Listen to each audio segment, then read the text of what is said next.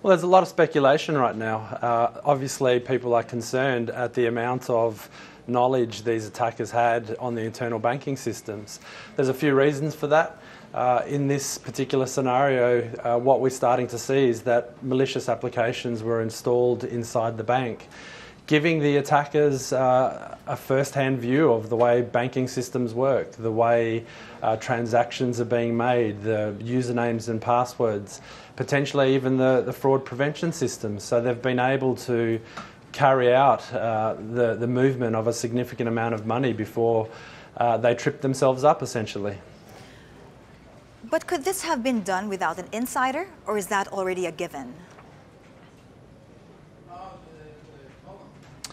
Well, I think the speculation that insiders are behind this is because the amount of knowledge the attackers had. But I don't think it's necessarily the case that an insider is behind this. Certainly that is one possible cause, but the attackers have the ability to install applications that give them the ability to monitor everything that's happening on one of the systems within the bank. They have the ability to monitor what the person is that's doing a transaction on one part of the world, including capturing their username and password. So inside the bank, they're acting as a legitimate user. Now, the Bangladeshi central bank governor resigned over this issue. Now, what could the bank have done, considering that the funds are with the New York Federal Reserve?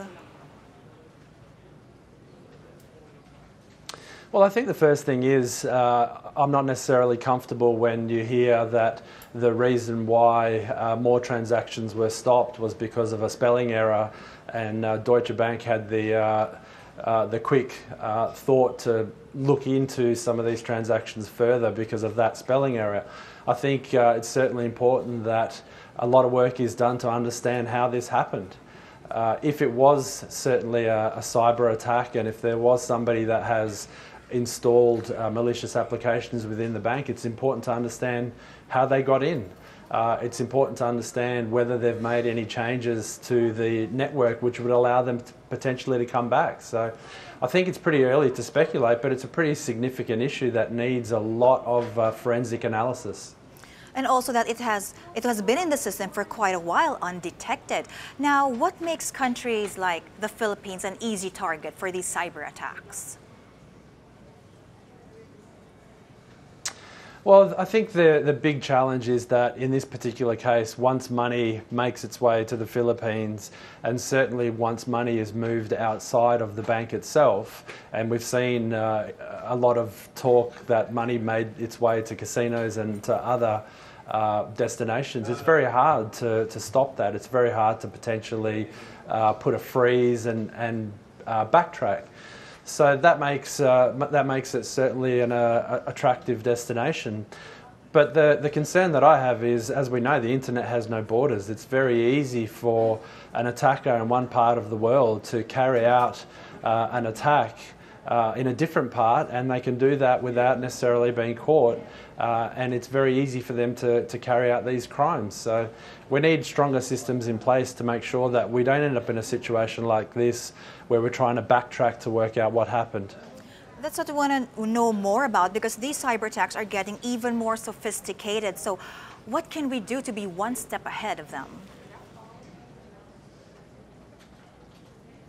I think it's a really good question, and I think the first thing that I would say is know that you've been attacked. You mentioned earlier that in this particular situation, this has been going on for quite some time. We see attacks that sometimes carry out over 2, 3, 4, 5 years before the victims realise that they've been compromised.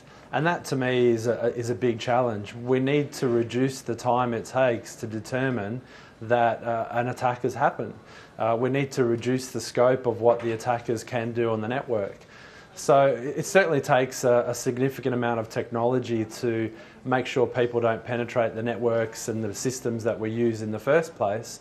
But then we also need to make sure that we can discover these attacks as quickly as possible and have people trained up in the processes on how to not only protect their organisation and their personal information, but also how to recover in these sorts of scenarios.